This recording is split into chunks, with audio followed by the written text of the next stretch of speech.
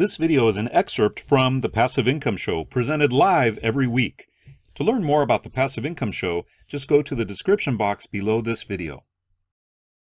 Here's a new question. I've heard very strict guidelines at Udemy for them to accept the course material. Is that true? Well, the guidelines for course approval are pretty simple. They have to be high quality HD video, 720p, high quality audio, and then they have guidelines like you have to have 5 sections in a course, at least 1 lecture per section, you know, some simple stuff like that. But so the guidelines are really about the quality of your video and audio. They're not about the quality of your teaching. They let the review process, in other words, when students review your course, they let that determine whether your teaching is good or not. They don't judge your teaching. They don't say, oh, you ramble too much, so we're not going to improve your course. They don't do that.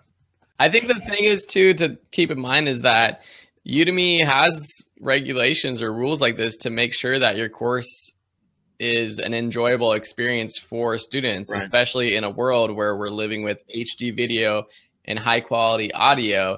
Udemy doesn't want to have a platform where there's bad video, bad audio, and then someone can go to YouTube and find free videos that are way better quality. And there are going to be free videos that are way better on YouTube anyways, but it's for your own good to learn how to do video the right way, the quote unquote right way, at least like HD quality, decent lighting, being able to see your face, or if you're just doing screencasting or slide-based courses, make sure it's not fuzzy or pixelated or anything like that, and that people can hear you clear. And so think of the restrictions as beneficial to you. And off of Udemy, you don't have those restrictions, but your students will enjoy your courses more if you do have the higher quality audio and video. I had a funny thing happen on my latest course. I submitted my course. I figured there'd be no problem. I've had, all my courses have gone through with no problem, right? And all my courses are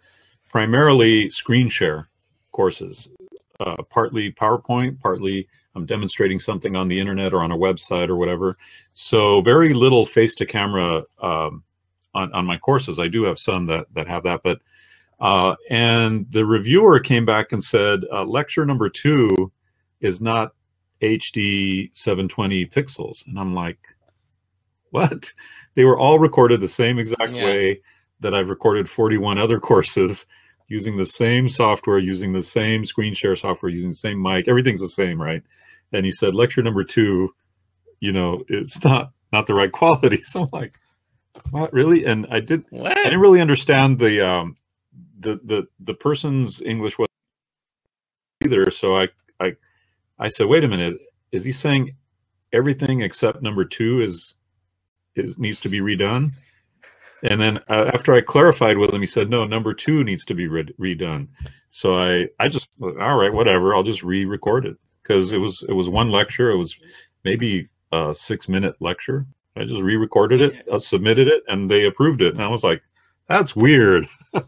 That is weird. Yeah, I don't know. Sometimes the Udemy standards, everyone needs to get on the same page, because I'll get a reviewer who is very picky about something that I've never heard about before. Right. And yeah, so that's funny though. The point that I want to make though is too many times we what's the word I'm looking for?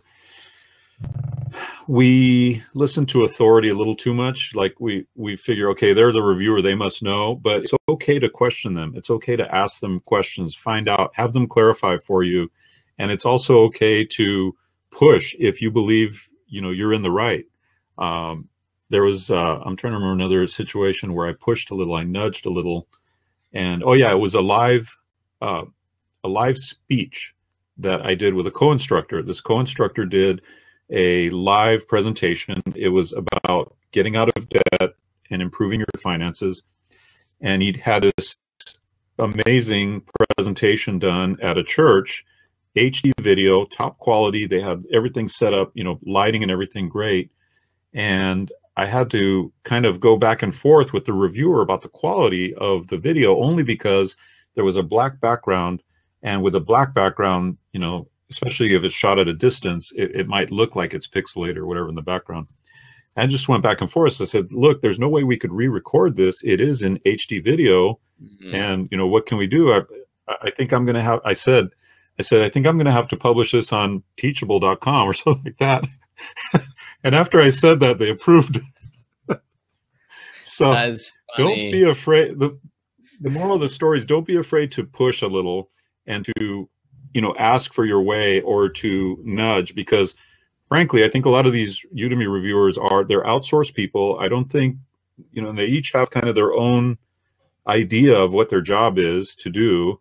And if you, especially if you've got a few courses under your belt, you can push a little and you can get your way. And I'm not saying in a bad way, like be arrogant and that kind of thing. I'm just saying, hey, if you know you're in the right, man, you can play hardball with Udemy, right? Yeah, like John is saying. Yeah, exactly.